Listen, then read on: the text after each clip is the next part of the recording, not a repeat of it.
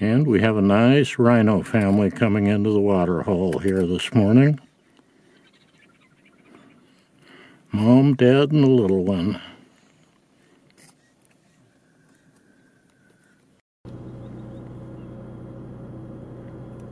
Yeah, we got Mom and baby here looking at the water. Getting ready to go in for a drink. And our water buck are moving in closer to the lions. But they're on the wrong side of the water hole now. Oh yeah. Oh yeah, boy, he's not in good shape.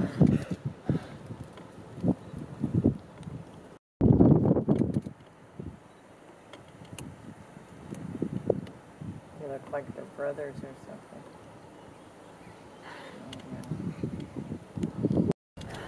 It looks like they're going up to get into some better cover.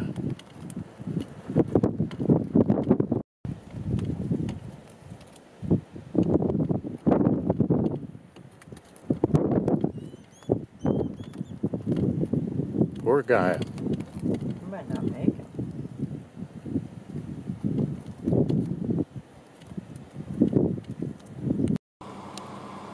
And we got Mr., or I guess this would be Mrs. Leopard at the water hole. How about that? We've been sitting on a stakeout up at the top of the hill, kidding about maybe it's at the water hole. So we just drove down here for the heck of it, and there's our leopard. Yeah, and she's supposed to have a kitten too. Wide open shot too. Wide open shot. Too far.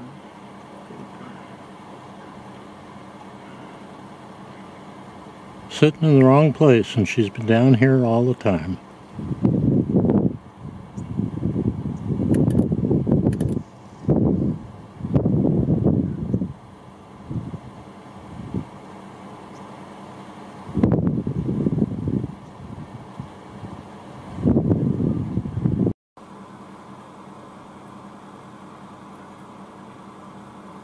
Having a good drink. Look this way, kitty. There we go. There we go.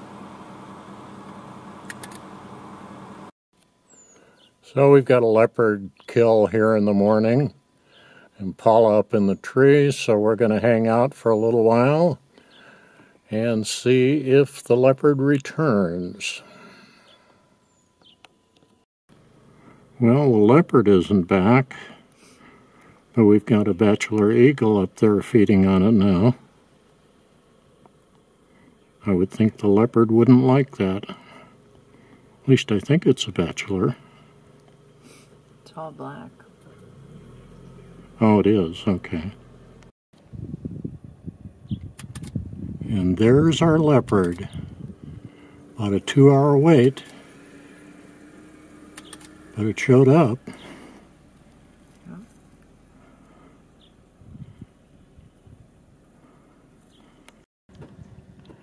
Well, where are you going, Mr. Leopard? Back side of the tree now.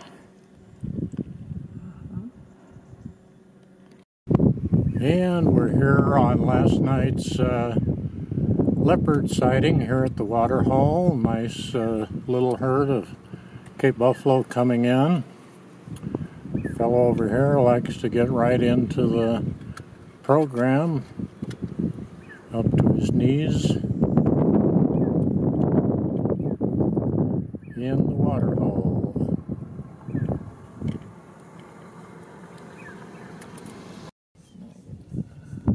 Well, we have another leopard. That's 5 leopards in 4 days.